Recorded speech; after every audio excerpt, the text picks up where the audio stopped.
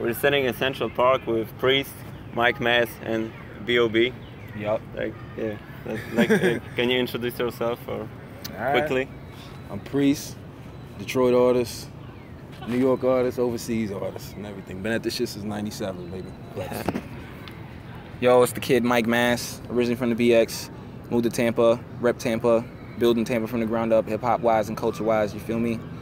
Light Kings, fully by B.O., next album, you know what I mean? I'm a B.O. producer, aspiring Pokemaster. Just out here trying to catch them all and get it popping, you know? Word up. All right, good. Yeah, so we all connected online and we just met in person. Like we met yesterday, we met today. So how do you like connecting with other artists from other countries and networking? How important is it like nowadays for an artist? Networking is a vital tool in order to progress. So that's an easy one. Shit, I'm coming to Poland. But yeah, networking is vital, man. Networking is what you need to build your brand and, you know, to just keep moving and to just keep pushing your product. Kind of like Dope Game, ain't it? Very similar. Yeah, networking outside the country is probably the one thing that a lot of domestic artists aren't doing enough of.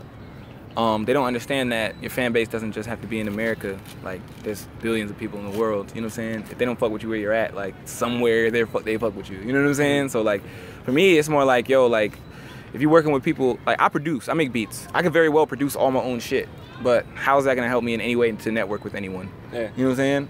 If I have a producer I'm working with, that producer is going to now promote my music for me. And that's the value of working with, you know, people from other places. As long as you talk to them, and you actually communicate with them and hopefully, you know, meet them in person. Like, I'm getting sick of this whole YouTube Beatz shit that's going on. You know what I'm saying? Like, this shit is fucking up the game. And now you have more than 3 or 4 niggas rhyming over the same beat, putting out the same beat, you know what I'm saying? And it's just really sad, dog. Like, I wish that era would die and that the producers and MCs would get more of a camaraderie like we used to have back in it. Like how DJs and MCs are supposed to have camaraderie, which, you know, B.O.'s a DJ and a producer. I rap, so it's like, it's a perfect blend and shit. Yo. Oh, what we talking about, networking? Yeah, man. Yeah, do that shit, man. Do it. Kill it, bro. Network. That's the whole reason that I even have any kind of name. It's because the first couple years that I decided to take music seriously, that was my only focus, was being everywhere and making sure everybody knew who I was. So now you go to Tampa, you'll go to certain places and see my name on the menu, or me and Mike will walk in there and know every owner for 5 blocks, you know what I'm saying? Go in that bitch, get free drinks, all kinds of stuff. And it's because we show love and we network, and they understand what we bring to the table, and we understand what they bring to the table. What up?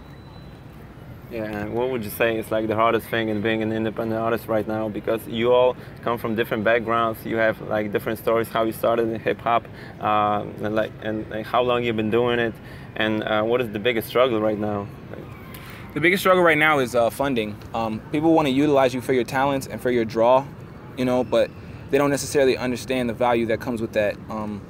What we're trying to do right now more is just restructure the way we sell ourselves to possible investors so that they can understand fully what they're putting their money into. Not just a guy making rap songs, but a guy who's actually pushing forward the entire culture of a city that has never had that culture before. You know what I'm saying?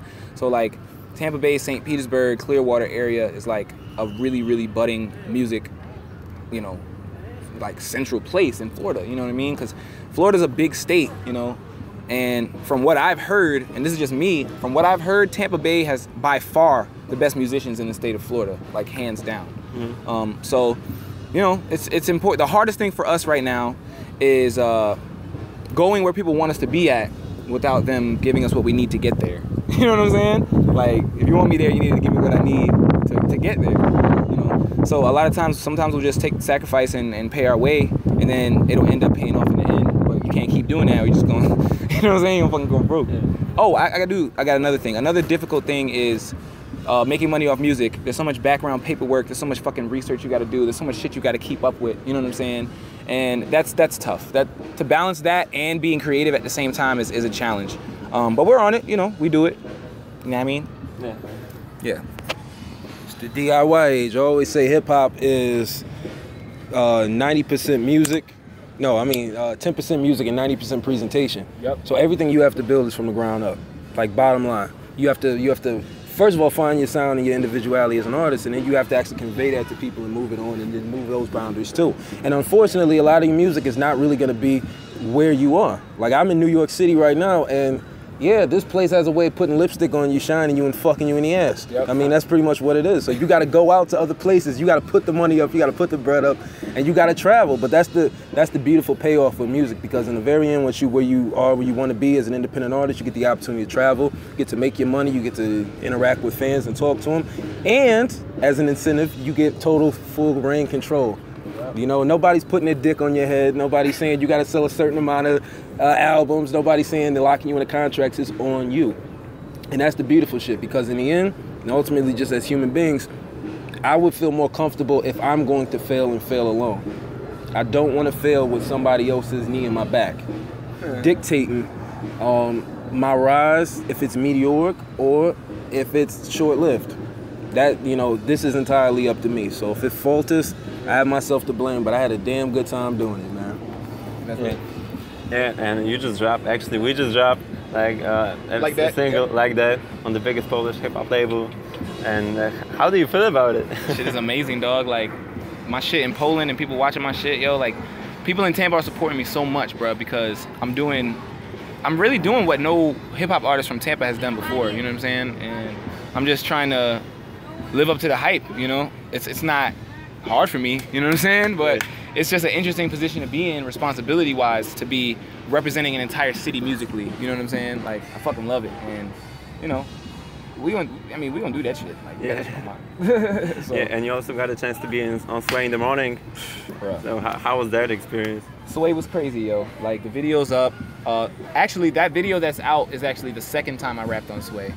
And I actually rapped before he put me in the Friday cypher. And that's how he ended up asking me to stay, you know, to hang out so that I could stay later. And I got a huge, great reaction from Heather B. I got a huge, great reaction from Sway. And DJ Wonder, who's the DJ for Sway in the Morning, actually hit me up personally and was like, yo, we need to work, you know, when you're out here. So, unfortunately, he's out of town. I believe he's in Detroit also. So, shout out to DJ Wonder. Hopefully, we get to do some work real soon. He's been producing for a lot of cats. A lot of people don't know he makes beats. So, yeah, I'm excited about that. Yeah, that's dope. And about we were talking about your beginnings earlier, how you were starting out in Detroit, and you were at the cyphers with Proof and Eminem, right? So can you go back to those times? Well, I was a little kid, and just like, you know, you hear these names and you see them, and you just like, these names don't mean nothing to you when you're young. I was like 11 or 12, so it wasn't like, you know, like specifically like, oh, you just get to meet them and stuff like that, but you are in an area where you see the talent and you see the people and you feel the vibes and stuff like that. But then it came from that, then I was like, I'm a guitar player also, and it just jumped into that, and I've done some stuff which I actually, by contract, can't say what I've done, believe it or not.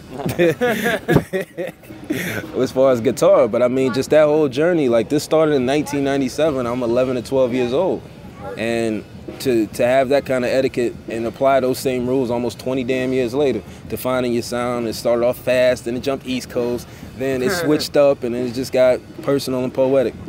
So, I mean, that's the journey musically. I mean, that's how you trace the roots of it. But I've been at this 20 years. It's not I started 6 months ago with beats from YouTube, like this nigga was saying, and it's true. You know what I'm saying? No, it's like really cultivating your skills and understanding who you are as an artist, and using inspiration without biting, and dedicating yourself to the sound without compromising, and just saying, like, ultimately, this is fucking me. Like, what? That's all I got. You know, expression and self-expression. So. That's my. And so far, what has been your like the most epic hip hop moment of your journey, like from the beginning up till now? When I performed in Paris, I gotta say that was it. That was it, and it wasn't even like, it was so crazy because it was like, it was some people there, but then there was a lot of people there. And I did the show, I did like a little 20-minute set or whatever, but then somebody asked me for my autograph, and you had women there that was trying to be groupies, but you couldn't speak the language, so that's a wrap, you know. But it was just the whole experience, because I had never been to Paris, and that changed my life, man. And then I'm gonna have to get ghetto and get shout outs to my man Yassine and Nuber and Justice and Victor, like people who like took care of me and put these things together. And I shot a video out there. That was a serious highlight, because I got to do it on my own. I traveled on my own. I almost lost my apartment going out there. My lights was almost cut out going out there, but fuck it. You know what I'm saying? We're getting it, man. So, Mike, give me one. Yeah. Yo, my greatest, most epic hip hop moment was when I went to a show at Janus Landing, which is in St. Pete, and well, I mean, I got a lot of epic hip hop moments, but this is one that I vividly remember. I went backstage because Dynasty was performing. Shout out to Dynasty. And Big Daddy Kane was performing, and Big Daddy Kane was backstage. And Big Daddy Kane was there just chilling, and I'm just like, yo, like, so you gonna spit some bars? Like, what's up? You know? Big Daddy Kane spit, bruh, and he's fucking nice. And we cyphered with Big Daddy Kane that day. Me, Dynasty, and Kane cyphered, bruh. I also cyphered with Ski Beatz in Ybor City, which was fucking And Ski Beatz was rapping, right? Ski Beatz can rap, dog. Yeah. He can rap, dog. He started out rapping, like, in original flavor. He got that old Camp Low flow. He be killing that shit. Craziest hip hop moment, B.O. And most epic moment for you? Probably A3C. I did a beat battle in A3C. I got second, which I thought like was just losing, but apparently like that shit was a big deal because it took a team to beat me, and I washed everybody that I went against. So then some of the judges were some great producers like Needles and the Olympics and the Freshmen and all of that, and M16. And I played one particular beat, and for the entire weekend, every time I saw them, they had me play that beat again for them. So yeah, that's probably it right there. Yeah. I wasn't there for that. I wish I was. Okay, so we're about to wrap up in a minute because we gotta go to the airport to catch the flight back to Poland. Straight up. So if you got some last words for the fans in Poland and the people that are just right now getting to know your music and you as an artist. For the Poland people, I'm coming out at a certain point, so that's gonna happen. Listen for that. Yeah, listen to my shit, man. Quit playing, all right? But for the people who know my music specifically, it's just like I just dropped this last album, Art of Urban Warfare. I dropped that last year, and that was a career definer because that actually got me a lot of attention, a lot of notoriety. So I mean, if you listen to Priest's music, you'll hear some aggression, you'll hear some yelling, you'll hear some soft shit, you'll hear some conscious shit, you'll hear me talking about mamas, daddies, black people. Whatever, man. Just I do a lot of situational, circumstantial music. You know, just with a lot of concepts. You know, and I don't have a title for my next album, but you'll hear about it when it comes out. So just keep looking out. Request it. Fan page is there. SoundCloud, by the way, SoundCloud.com/Priest Music. That's the plug. Word. You know, so yeah, look out for me. Flex. Like Kings, fully produced by Beyobe. That's coming out mad soon, like mad soon. Look out for me in 12 joint. You know what I'm saying? Like that. That's out. The Like Kings music video is about to come out. Shout out to fucking Miles Cable. Produced by Beyobe. That's a hell of a video. I can't wait to drop it. The official limited release Mike Mass and BO 50 shirts. We're gonna do a one-time issue of 50 shirts each. One my shirt and one his. I gotta have one. It's gonna come in special packaging, special marketing and everything. $28 a piece. Go ahead and grab one up. We're gonna put the pre-sales up very soon. What else? Man, I got a lot of shit popping, man. I got beats. Yeah, you do. Hit me up for some beats. SoundCloud.com/MikeMassHipHop. Shit, there's so much I got. Wine and Rhyme, motherfuckers. If you ever come to Tampa, on the first Monday, we do an event called Wine and Rhyme, and you've never been to or seen anything like it. I guarantee you. It's free to attend. Live comedy, live hip hop, acoustic folk. We have bands. We have live art. You know what I'm saying? Like it's amazing. So, yeah, look out for me, Mike Mass. I'm in your city. I'm trying to come to Poland. If 1,000 motherfuckers watch my video, then 1,000 motherfuckers pay $1 for the band camp. If 1,000 motherfuckers pay $1 for the band camp, then guess what? I'm going to Poland. So, let me know if you motherfuckers want to pay me $1 for my song. I'll be happy to take your $1. And come to Poland. You know what I'm saying? You give me $1 and then I get to go to Poland. Like that's a good trade right there. You know what I'm saying? Yeah, B.O. Tell them about it. Just I guess follow me on Instagram, yp.beyobe, and I mean you can pretty much figure it all out from there, dog. I do everything. Way too much to talk about. I paint. I'm a fucking producer, DJ, comma, etc. Period. So yeah, just hit me up, man. We'll talk. That's it. So thanks a lot for the interview. Yeah, I've never done something like this. for. Natali, aka Mark Natty, bro. aka M Nizzle, aka And shout out to Mr. Natali, aka Natty Ice right here. And shout out to the brother right here, man. Yo. For always being supportive and always listening out and just being a fan and even coming out here and letting me rock, man. Like, shout out to my man right here. Shout out to Cash is King, you know what I'm saying? Shout out to Apathy and the Demigods. Shout out to Self-Titled, you know what I'm saying? Shout out to DJ Sandman. Shout out to DJ Casper, 100%. You feel what I'm saying? Samurai Shotgun, Gatsby, motherfucking Betty Doll killed it this weekend at the show. Shout out to Betty Doll, you know what I'm saying? Tony Hands, Vern Sr., Ari Kai. Just gotta give my shout outs. Hayes Allah, you know what I'm saying? He doesn't rock Supreme. He doesn't. And that's it. Young. Yeah. The audio is good. It didn't stop recording.